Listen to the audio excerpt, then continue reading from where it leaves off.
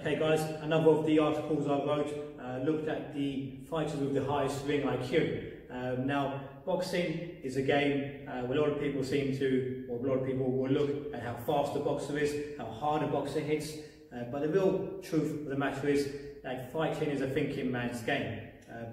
You can be as fast as you want, but if you don't have a fast mind, then it will be more difficult for you to scale those heights and get to the top of the boxing tree. So in this video, I'm going to look at one of the fighters I named in my article as one of the smartest I think we've ever seen step foot in the ring. Okay, so his name is Charley Burley.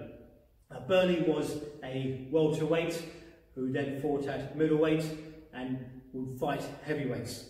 So that's one reason alone which proves how sharp his IQ is, because you cannot be an actual welterweight or middleweight and then fight men who are 70 pounds heavier than you without having a very high boxing IQ, because you're just going to get steamrolled if you try to go toe to toe. So you've got to use your mind. We can also look at a man named Archie Moore, one of the greatest fighters of all time, who mentioned Burley as being the best fighter he came up against, and he mentioned how Burley was so good at feinting that he would be fainted out by Burley's eyes.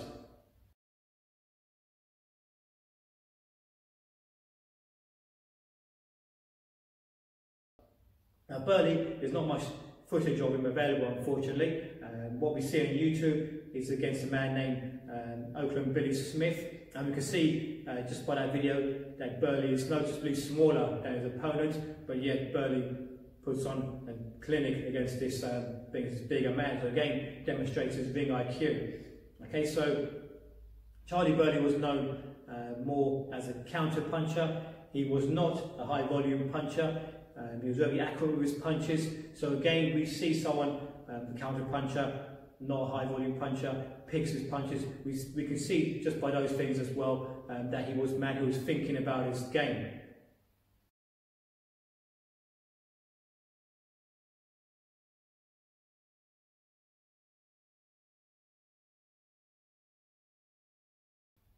Burley was also part of the infamous Black Murderers Row group of boxers. Now this group was a group of black fighters who were so avoided by many of the time that they then had to make a group amongst themselves and just fight each other multiple times. And Charley Burley was regarded as the best of these Black Murderers Row fighters.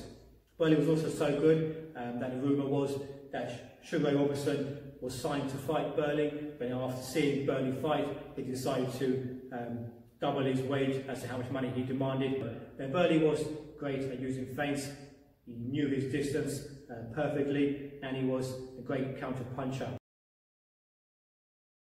So that's Charley Burley, one of the fighters who I believe had the highest ring IQs. In the next video, I'll have a look at another of the fighters I named in my article.